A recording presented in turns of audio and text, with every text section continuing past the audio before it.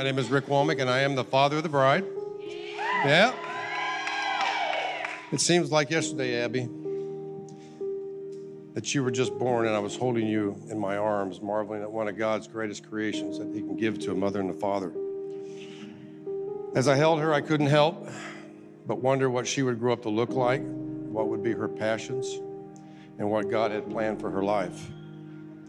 All that I knew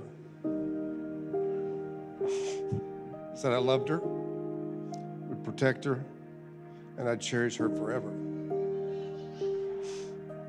I'm not the only one crying in here. Even the cake's in tears. And now she sits here tonight with a new man in her life that she has chosen to be her husband.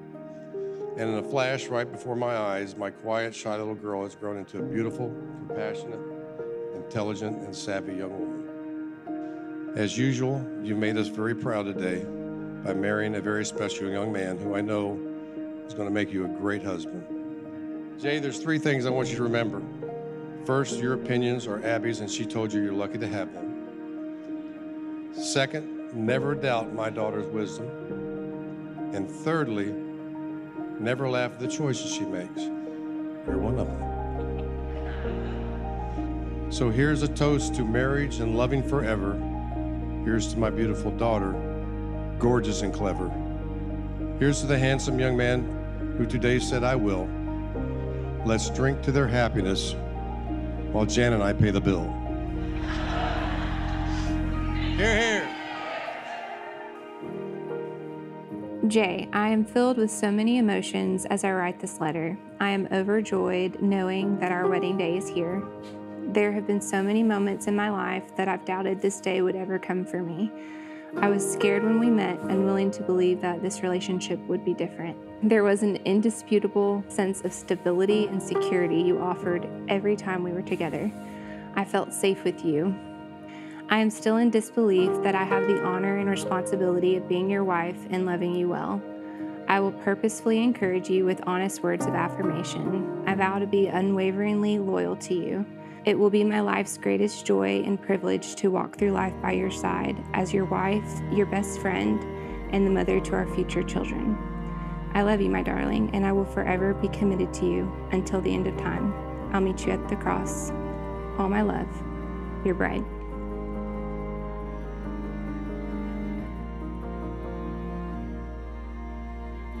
Abby, I love you and I adore you.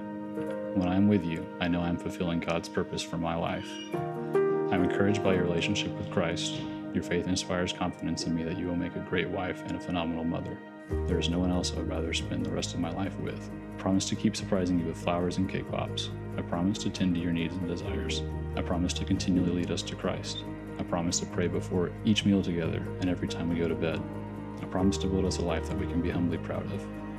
I promise to honor you, have integrity, and place you second only to Christ. I promise to be yours forever.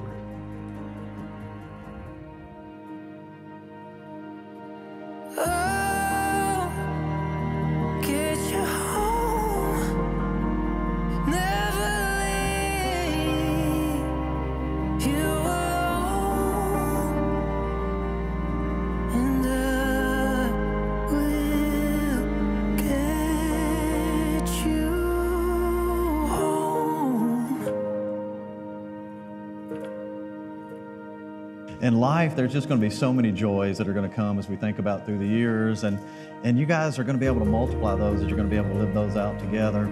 But the truth of the matter is, in life and in marriage, there's some difficult days, there's some sorrowful days, and those days, as you'll do life together, will be divided as you share those sorrows, as you encourage each other, and you'll be able to walk each other through those difficult times and grow closer even through that. It gives me great joy.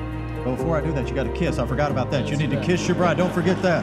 Don't forget that. Oh, I like Go ahead, buddy. You may kiss your bride.